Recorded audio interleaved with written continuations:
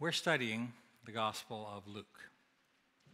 Now, last week we saw Jesus' power over natural forces. We said we were going to see three passages that all talked about his power. Today it's going to be over spiritual forces. Last week, in a squall that overpowered seasoned mariners, Jesus spoke a word to the winds and the waves, and the laws of physics were changed. On the shore, Jesus faced a different kind of storm. It was a terrible storm in a man's soul. And again, he's going to speak a word, this time change a man's life, and more than that, open up a very resistant area to the gospel. We're in Luke chapter 8, verses 26 to 29. Let me read this to you. Then they sailed to the country of the Gerasenes, which is opposite Galilee. When Jesus had stepped out on land, there met him a man from the city who had demons. For a long time, he had worn no clothes, and he had not lived in a house, but among the tombs. When he saw Jesus, he cried out and fell down before him and said in a loud voice, "What have you to do with me, Jesus, Son of the Most High God? I beg you, do not torment me." For he commanded the unclean spirit to come out of the man. For many a time it had seized him. He was kept under guard and bound with chains and shackles, but he would break the bonds and be driven by the demon into the desert. Jesus then asked him, "What is your name?" And he said, "Legion," for many demons had entered him. And they begged him not to command them to depart into the abyss. Now a large herd of pigs was feeding there on the hillside, and they begged him to let them enter these. So he gave them permission. And then the demons came out of the man, entered the pigs, and the herd rushed down the steep bank into the lake and drowned. When the herdsmen saw what had happened, they fled and told it in the city and in the country. And then people went out to see what had happened, and they came to Jesus and found the man from whom the demons had gone, sitting at the feet of Jesus, clothed and in his right mind. And they were afraid. And those who had seen it told them how the demon-possessed man had been healed. Then all the people of the surrounding country of the Gerasenes asked him to depart from them, for they were seized with great fear. And so he got into the boat and returned. This is another one of the pictures I got when I was on the Sea of Galilee. This is looking at the northeast coast. This is the area mentioned in our text, and you can see there are many places, some close to the sea, some higher up, where a herd of pigs could easily race over the cliff. Although not very far from Capernaum and the Galilee that Jesus knew, this area was a world away from simple Judaism. It lies in a region called the Decapolis, or 10 cities. The Greeks had followed the conquest of Alexander the Great down past Syria into the west of Jordan and the Sea of Galilee. In the days of Rome, the west of Galilee was staunchly Jewish, while the east of Galilee were settlements mostly Gentile in population, culture, religion, art, city design, the works. That's why we find a herd of pigs in this area, not the sort of thing you find in Jewish country. In the parable of the prodigal son, when the young man travels to the big city and wastes his inheritance, he ends up feeding pigs. This is the area Jesus had in mind. The gospel often speaks of how Jesus cast out demons.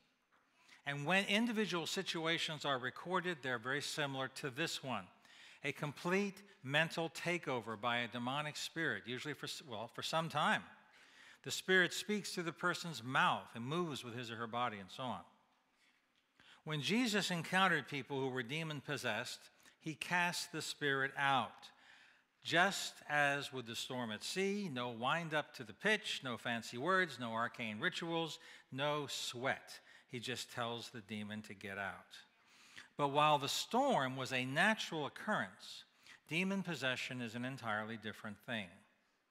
Now, demon possession may have some symptoms, if you will, that are similar to natural afflictions like Parkinson's disease or dementia, multiple personality disorder, and so on. But our example shows us that it's not the same thing.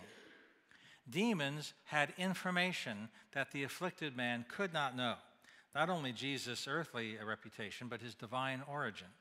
The pig stampede showed that there was more than natural forces involved. And after the exorcism, the man seemed perfectly normal instantly. And apparently Jesus did this many times. In my early Christian experience, I was part of several fellowships who cast out demons regularly. They cast demons out of houses before people moved in. We'd cast demons out of each empty room in the house. They cast out demons of lust and demons of gluttony. And I tried my hand at it once. I tried to cast a demon out of a cat. It's not one of my most proud moments, but anyway. In our naivete, we thought that spiritual warfare consisted only of demonic possession. And of course, that's not true. In fact, after the cross and resurrection, demon possession quickly falls off the biblical map. Only a couple of instances of it in the book of Acts, and the subject is not raised in the epistles. We read earlier, spiritual warfare is dealt with, of course, but they're not the kind of thing we see in this text or any instruction about what to do or anything. Why? I think that as Christianity spread, Satan changed his tactics. My reading of the Bible is that the angel Lucifer is a very great created being. He expected to rule this planet. He became incensed when God gave dominion to creatures of dust. Lucifer dedicated himself to twisting the image of God in mankind into a mockery of what God intended, in hopes that God would become so disgusted with us, judge and destroy us, leaving him in charge. And consequently, there has been a spiritual war in the background of all human history. God redeeming a fallen people back into his image, Satan and his demonic forces working overtime to twist us from something noble into something loathsome, so that pure desire becomes lust, intellect becomes foolishness, medicine becomes addiction, success becomes arrogance, and arrogance becomes narcissism. Discretion becomes cowardice, attractiveness becomes seduction, strength becomes oppression.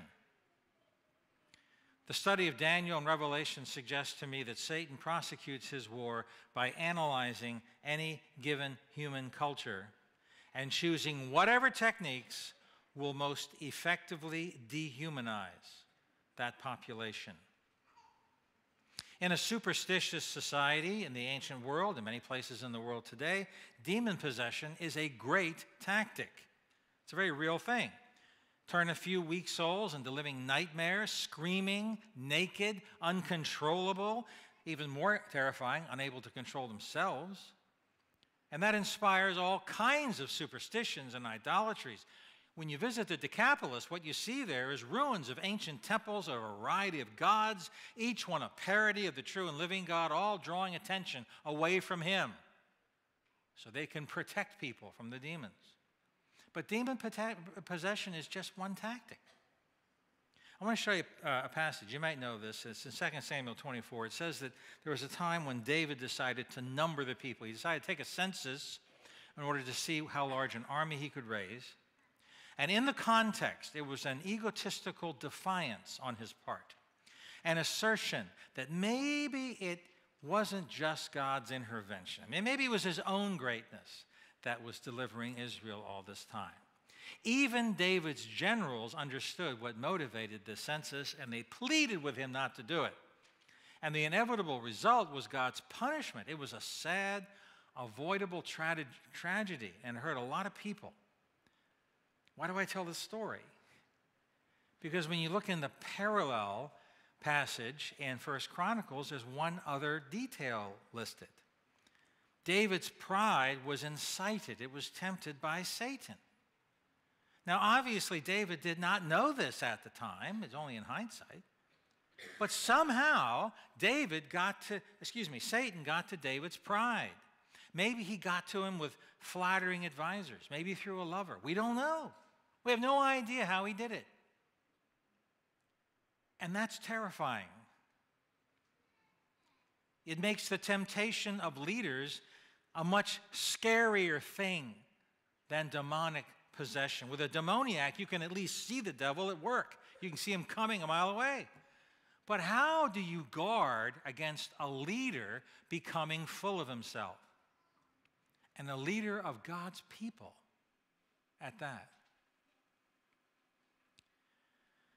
The Screwtape Letters is a lighthearted book from C.S. Lewis about a very sober subject, and that is the tactics of the demonic. And one passage bears repeating. There are two equal and opposite errors into which our race can fall about the devils. One is to disbelieve in their existence. The other is to believe and to feel an excessive and unhealthy interest in them. They themselves are equally pleased by both errors and hail the materialist or the magician with the same delight. Where superstition reigns, the relatively cheap strategy of demon possession remains effective, I believe, to this very day. In the Christian West, however, Christianity has so shaped culture and developed civilization that superstition, while of course is very alive and well, it's underneath. And it's not so effective a tactic here. We're too sophisticated for that. Seriously, what would you do if you look outside your house and you see a completely naked man slobbering obscenities and waving a chain around like this? What would you do? Would you go out and command the demon to depart? What would you do? What would your neighbor do? You know what they do. You call the police. And the demoniac would be tased.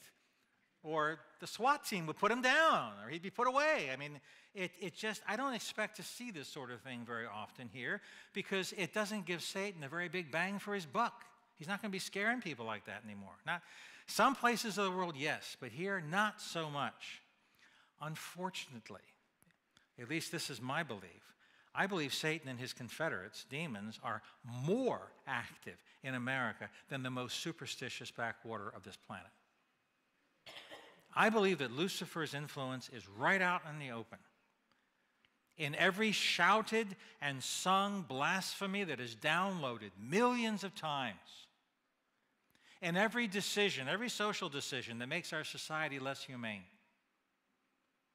in every casual abortion that completely eliminates the entire contribution which one human being could have made.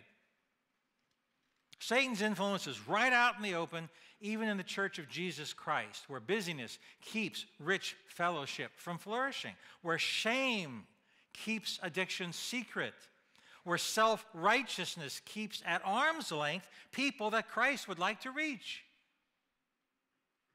Lucifer's influence is more evident in America in every political season, with every invention we use to dull our ability to relate to each other and make wholesome work less appealing and separate us further from the earth and its creatures whose dominion define our purpose.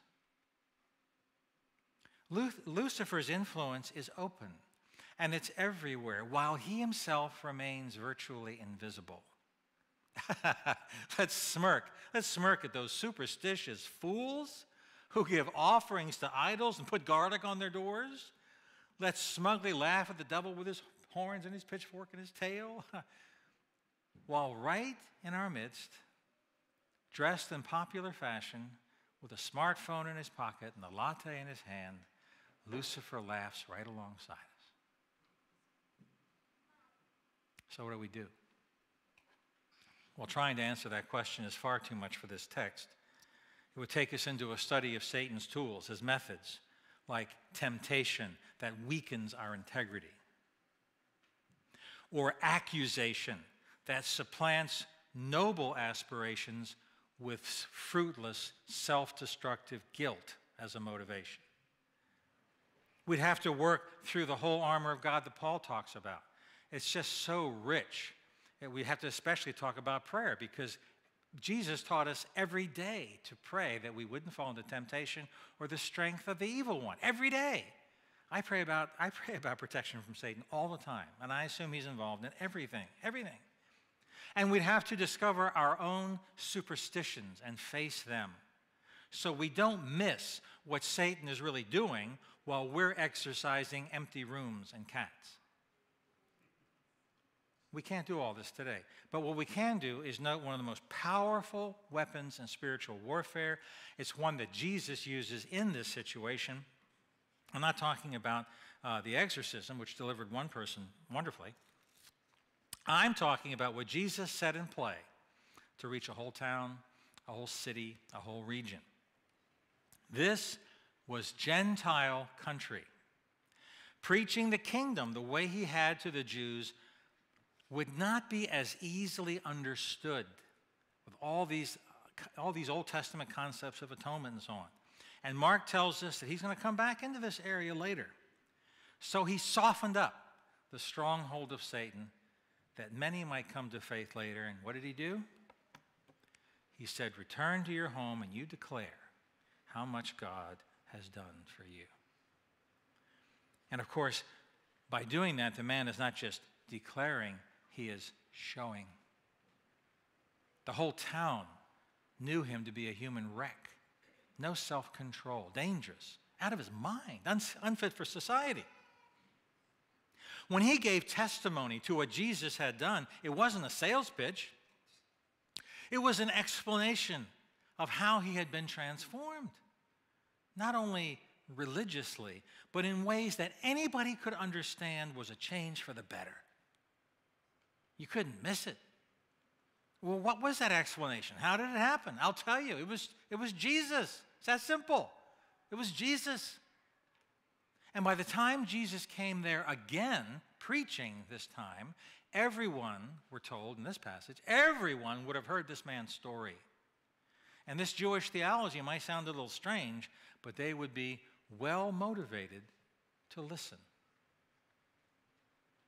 You see, witness and evangelism, sometimes we use these words interchangeably, but they're actually two very, very different ideas. But they overlap, and they overlap in a very powerful way. Witness or testimony, that tells my story.